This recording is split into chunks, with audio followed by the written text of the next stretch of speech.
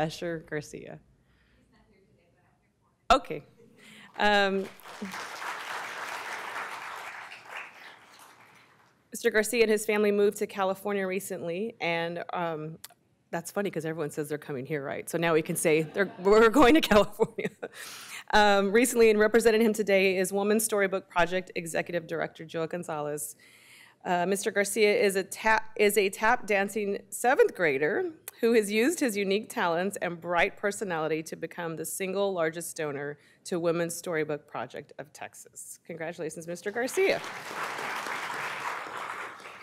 I'm just going to say something on behalf of Besher because I know that he would say is thank you to Recognize Good.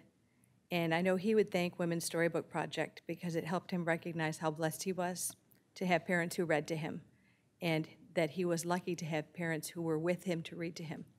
So if you are blessed enough to have parents and children together, read with each other and help others to do the same. Thank you.